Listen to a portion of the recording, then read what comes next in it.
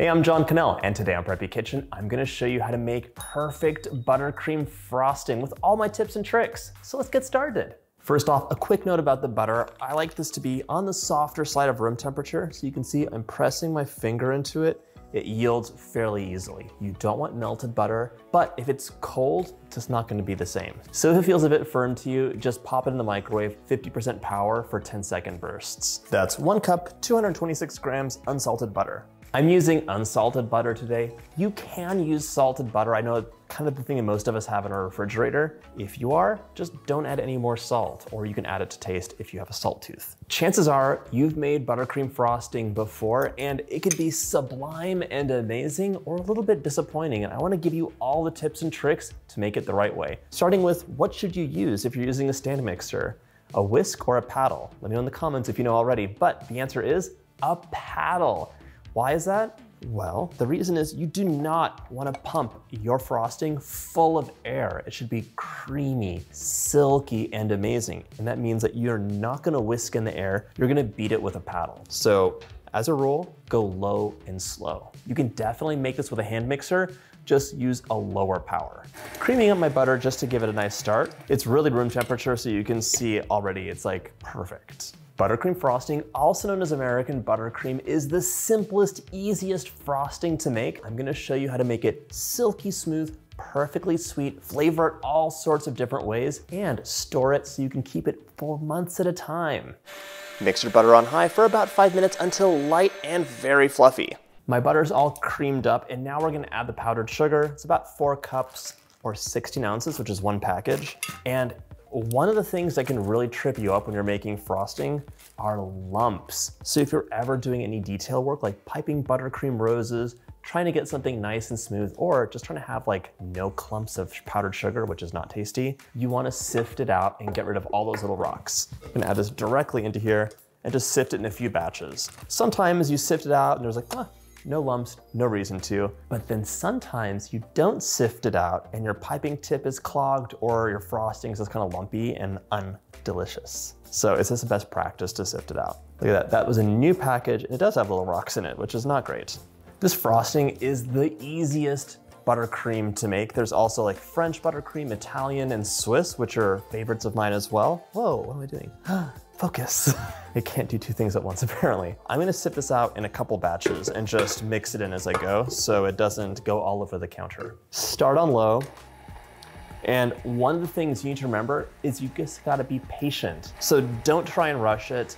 Don't be in a hurry. Go low and slow. It'll look like nothing's mixing in, like nothing's happening, but it'll happen and it'll be so creamy as a result of giving it just a little bit more time at a low speed. I gave it a little mix. I'm gonna use my spatula and just kind of scrape the bowl down a bit. A lot of times when you're baking from scratch, you might be running low on time, but that's okay because you can stage things out. This frosting can be made months in advance so you can have it ready for later. All you wanna do is pop it into an airtight container and make sure it is truly airtight. You can even put it in a piping bag and just seal it up. And then you can freeze it for like 2 months, or it could be in your fridge for like 3 to 4 weeks and be totally delicious. All you wanna do is bring it back to room temperature. So if it's in the fridge, let it sit on the countertop for a few hours to warm up, then give it a mix. And if it was in the freezer, pop it into your fridge to warm up slowly for a day or 2, and then place it on your counter. That's getting close to mixed in. It doesn't seem like it now, but it is. I'm gonna add the rest of the powdered sugar in. Just give it a sift. I see it all over the place. What powdered sugar happened here? Don't know what you're talking about. If you've ever had like a regular American buttercream, which is what this recipe is also known as, and it's like really, really sweet or like kind of crunchy, someone added too much powdered sugar to it. So there's a nice ratio of the butter to the sugar to the cream. And you can make this a little bit looser and silkier by adding more cream or milk into the recipe. This is slowly getting worked in. Right now, I'm gonna add about a tablespoon of cream while it's mixing on low. And then just walk away. Do something else. Don't focus on this. It'll come together really quickly and you're gonna be seeing a creamy, amazing consistency.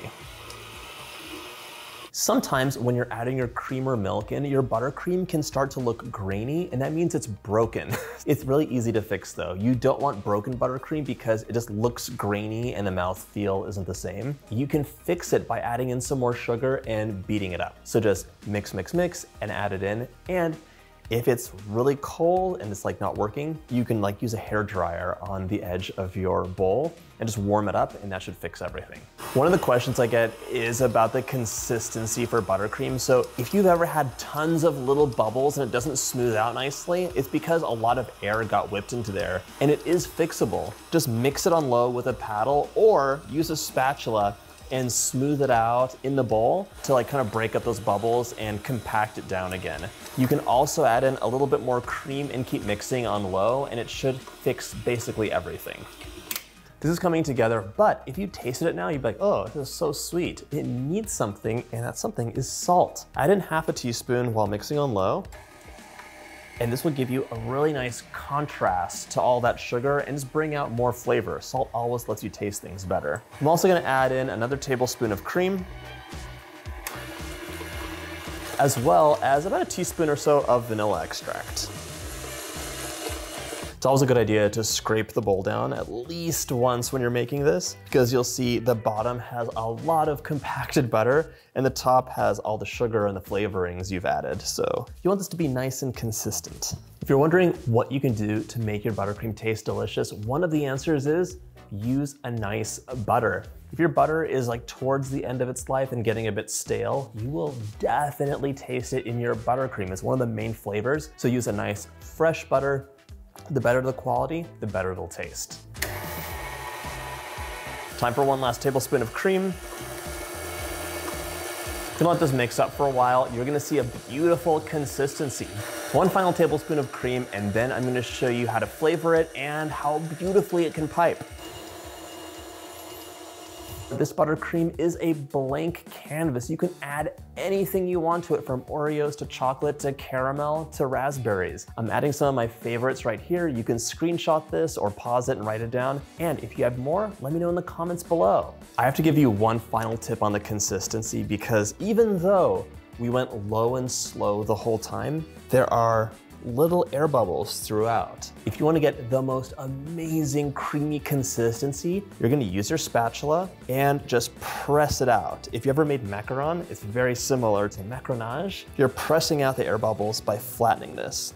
This is an optional step. You don't have to do it, but if you're doing detail work or if you want to get a mirror smooth finish on your cake, it really, really helps. I've even made buttercream just with a spatula before, where you make it into a paste, and that's totally doable. It just takes a lot of time. There, that's looking so much better already. Into a piping bag with an 846, it's a nice closed star tip. Let's add some of our smooth, amazing buttercream. I'm actually gonna freeze this batch to use later for some cupcakes, but I have to show you how beautifully it pipes. So take a look. This is a scallop pattern, so you just pipe in little waves, and it's wonderful for the top of the cake or for the base. One more time. This is life-changing and delicious. Perfect, so good. I hope this video helps you make the perfect buttercream frosting. If you have any questions, let me know in the comments. And if you like this video, check out my buttercream playlist.